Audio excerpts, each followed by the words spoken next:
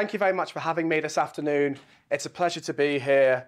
And this was conducted as part of my PhD thesis. Part of the reason I was interested is because people talk about damage to the lead tanks, but not go into any specific detail.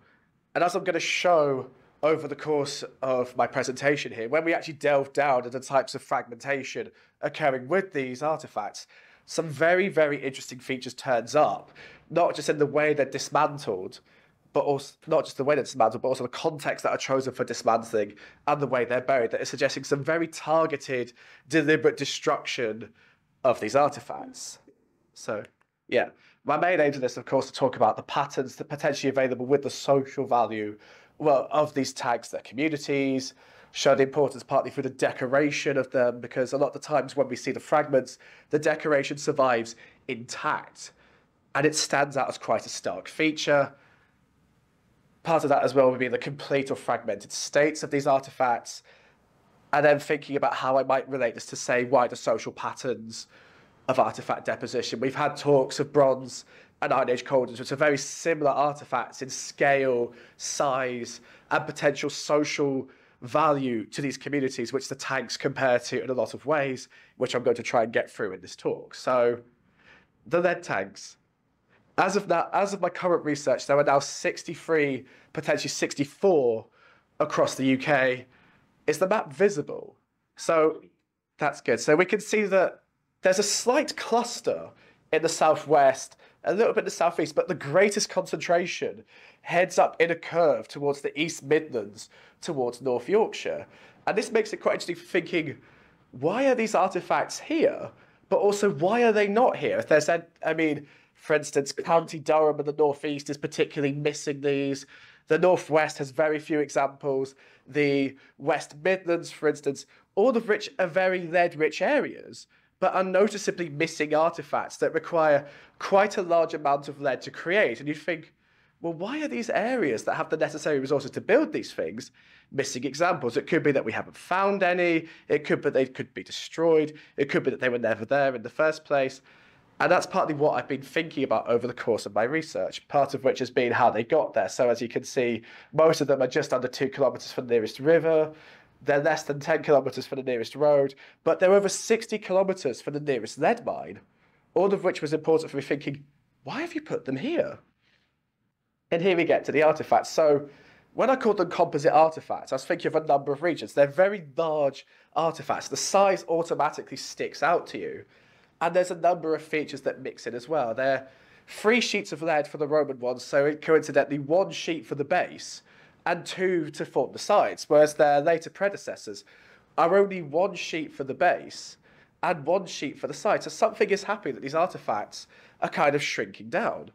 And I always feel very sorry for the Anglo-Saxon ones because everyone mentions that they're very poorly made, that they're very shoddy compared to the Roman ones. The Roman ones always noted that they can hold water, they're very robust, whereas their later counterparts, they're often very weak, they can't really stand up.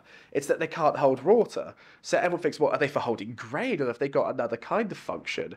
But part of that as well is both sets have their iron handles around the top that frequently note that if you actually try to put any pressure on them and try to carry them, they would twist straight off. So what is that for?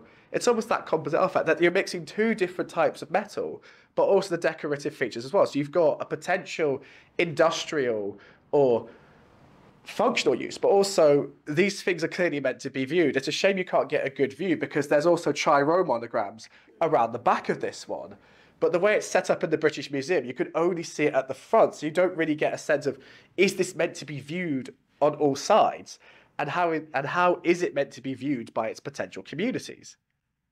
So these are very decorative artifacts that the types of decorations fit within a much broader pattern across Roman Britain, potentially across later early medieval England. We've got the Chi-Rho monogram, which is always used to identify as potentially Christian artifacts for a baptism vessel. But incidentally, less than a third of them, only 9 of them have this monogram, which interests me because if these are supposedly religious artifacts, why have you got this decoration? I mean, we know that the Chi-Rho monogram is also coincidentally linked to the emperor.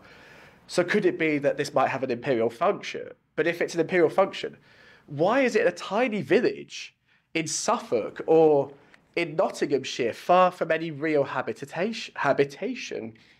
Others ones as well, the St Andrew's Cross has been used as a potential religious iconography, but this is also something that appears heavily on coffins at the time, such as the famous Spitalfield Market coffin found in London.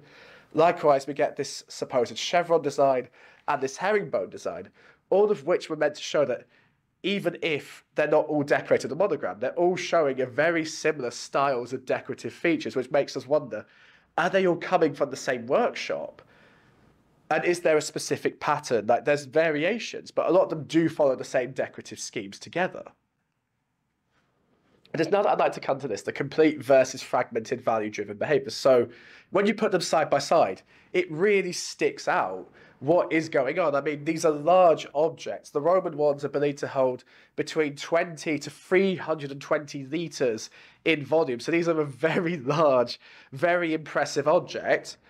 The Anglo-Saxon ones aren't as big, but these still stand out. And when you see them fragmented like this, with, say, panels like the North Lincoln one that looks as if it's been torn off the side of these artefacts, someone is putting a lot of time and effort into doing this, especially if this is an inscribed piece. You'd think, why would you not take it with you? Why have you left this behind? But why do you want to leave this? Like, wouldn't this matter to you? I mean, some of them have been interestingly decorated with the phrase utile felix, luck to the user, but it's been misspelled, which has made us think again, is this the same artifact? And if that's so, why are you leaving a transcribed or inscribed large piece of lead sheet lying in a field somewhere? Why would you not want to bring it with you? And this is particularly what I was most interested about. Like, when people talked about the damage, they hadn't gone into the damage that was being done to these tags. And I was really interested in this because when we look at the damage between the two, there's some interesting factors. Both of them, there's an almost complete amount of complete tags being found. But when we look at the deliberately fragmented or damaged ones, there's many more Roman tags that are found deliberately damaged than their later predecessors. It could be that there's almost twice as many Roman tags as their later counterparts. But there seems to be almost a real targeted effort to destroy these. In the 80s, when the big monograms on Christianity were coming into Britain, the damage was always attributed to the apparent pagan revival under Julian the Apostate. And this was seen as deliberately targeted revenge. But as I will show, some of the fragments that have been decorated have this chi-rho monogram on them. So if this is about damaging and destroying a potentially religious sect, why are you leaving the symbol associated with this religious sect intact on these fragments? And I wanted to bring up the deliberately damaged bit because we've mentioned human error. Some of these, unfortunately, have been damaged in the process of finding, either through mechanical excavators or were damaged through environmental factors, such as one of them contained a pit in Trowbridge in Somerset was found in a clay pit near a river. And this had been broken itself, but later environmental factors due to the pit flooding and the clay started to shift had caused further cracks and further damage in these tags. So I was particularly interested to see why they were deliberately damaged. And I wish I'd actually done a graph on this because the types of damage are just fascinating. Like, you get, Helen works in Molar, and a recent tag from the Walbrook Well came out where the surface of the tag had been scoured with a knife before being hacked to pieces by a heavily bladed artifact, and part of it had even been burnt.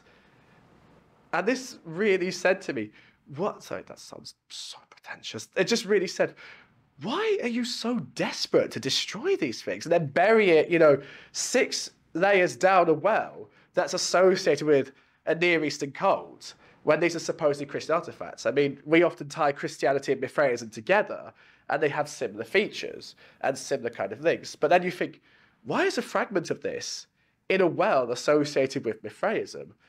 Other types, for instance, that I'm going to show have been found to either been attacked by a heated object, like a heated poker, and then twisted and torn apart, or similar bladed artifacts. So again, someone really wants to destroy these artifacts and almost remove them from existence. And when I was looking between the contexts, so we find them in a lot of, say, different varied wet and dry context. again, I was looking for evidence of damage. So one of them was Wells. The top one at Ashton was crumpled in, but not as damaged, whereas we get the one from Caversham where the left side of it has basically been burnt away before being placed at the bottom of the well. And as I mentioned with the molar one, again, very targeted evidence, whereas a lot of the tags found in rivers were found completely intact, with the exception of the two later early medieval ones, where they'd been broken in such a way before being tossed into a river, that made me think, why is there so much variation going on in this? And the material finds as well were quite interesting, that were showing really concentrated effort to get rid of these artefacts. The Ashton tank was found buried under 3.5 meters of limestone, along with artefacts that might suggest a termination ritual: pottery, leather shoes, animal bones. The molar one had plenty of metalwork in it, so did the Caversham one. They both had similar kind of horse gear, metalwork such as weapons, and even at the bottom of the molar tank, there were 6 cattle skulls in place that we've used as termination rituals. Same for the variety in the dry. Many of these were found in pits and ditches. And as we can see, some very concentrated effort has gone into destroying them. Most of them is just a single fragment or a single panel, but the one at Corby in Nottinghamshire for Cottinghamshire, you could almost fully reconstruct the thing because so many fragments have been deliberately left together. So it makes you wonder, are people taking these fragments with them as perhaps a last goodbye to these places? Or is something else going on in community memory? And as we can see, the one I was talking about from Trowbridge, a lot of the fragments have been kind of folded in together, but left together. The one I'd shown from Preswitt in Wiltshire, it was 3 fragments individually folded apart, but then all folded and rolled up together in the same field with one another. And likewise, the Perios tanks had been twisted in and ripped apart in a similar manner to, say, finds such as pits in Colchester, which had shown lead roofing from a church, which had shown very similar thing. This was also very heavily lifted off and deliberately dismantled. So we can kind of see a much broader pattern of destruction occurring in these features. And this was what I was really interested in. Pineham and Rushton in Northamptonshire, they had been deliberately placed. So you had the ditch where the side and the base had been ripped apart and placed in 2 groups lying across this ditch, almost to make a statement. I mean, we always think of ditches as associated with movement and boundaries with certain groups. This ditch at Pineham was part of a multiple Iron Age, Roman, and then later Anglo-Saxon period. So we could almost wonder, is another group coming in, dismantling this feature and laying claim to the area? Or is it a final goodbye for the original inhabitants before they leave this area and decide, is this not worth taking? I mean, in fragments like this, it's always believed to be scrap. It's almost as if it's not worth keeping with them. But why would you go to so much effort to dismantle it and lay it across the bottom of a ditch like this? And then we now get to my final bit, where I've really enjoyed comparing them with the bronze cauldrons. These also have a social function as well. If we believe literature, these are always believed as community feasting cauldrons, in a similar way the idea that a baptism might bring a group together. So if we're comparing them, these might be artifacts that hold social cohesion for a group and might bring people together for certain events. And these also stand out as well. They're very similar. They're 3 sheets of bronze, so they're similar constructions. They catch the eye, but we can see similar pattern. Helen was showing a lot of Iron Age cauldrons that Jodie Durham are also similarly dismantled, and we can see this as well with the Bronze Age cauldrons, such as the bottom. So we can kind of fit, in some ways, our patterns of fragmentation into preceding ideas and then proceeding ideas. Even though there's a different artifact, we can almost see similar care and similar attempts to dismantle these large, very visually striking artifacts that might have been at the centre of a community, but then people have then taken the care to get rid of them.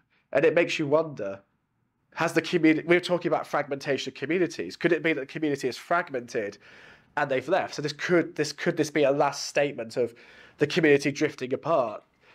I mean, the Perry Oaks one was found just on the edge of a settlement in a watering hole, and it had hazel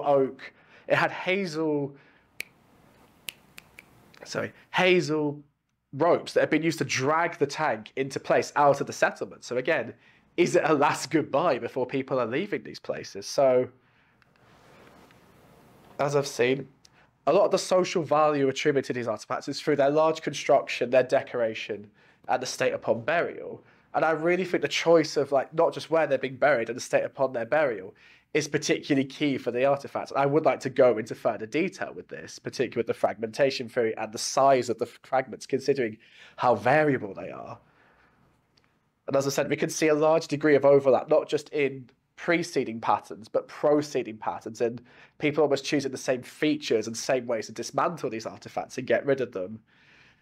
Thank you very much, and thank you for this. It was a pleasure.